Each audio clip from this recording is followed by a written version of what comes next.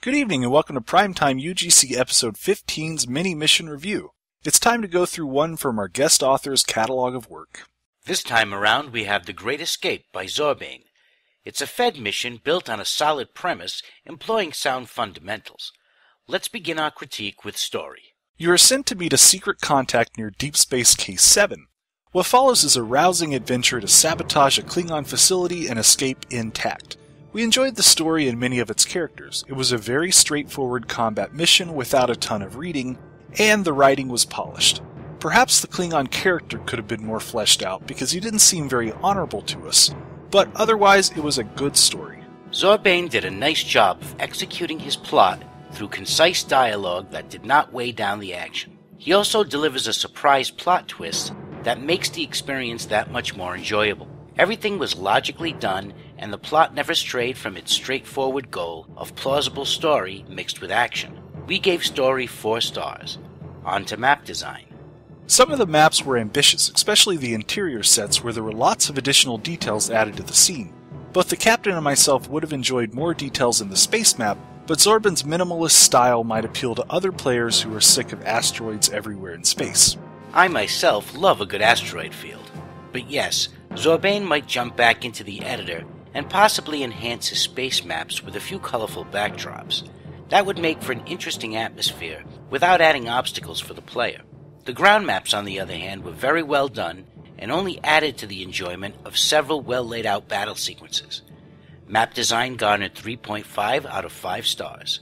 Now tech. Tech was nicely done. Instructions were clear and the maps were easy to navigate. I also appreciated the times when my bridge officers did things for me instead of telling me to run between 4 or 5 consoles to do everything myself. Not a ton of tricks, bells, and whistles, but the mechanics were well put together.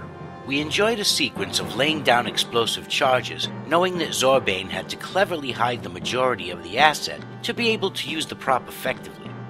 It just goes to show that a good Foundry author can work his or her way around the lack of even the most basic usable assets. We all hope this gaping hole in STO's Foundry inventory will be corrected post-Neverwinter Foundry release. That is my solemn prayer to the UGC gods.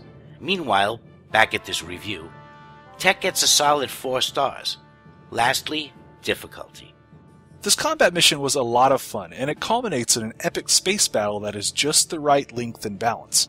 I was really impressed with this category. Even though I died more than a few times, it was fun and challenging. When a mission is mostly combat with few puzzles, branching dialogues, and fetch quests, it's very nice when it's balanced well. Agreed. I'd also like to point out that the helper ships and Zorbane's large space battle sequences do not do all the work for you, like you find in a lot of missions. You genuinely feel your participation is essential. In this category, which is always the hardest to judge, Zorbane gets 5 stars.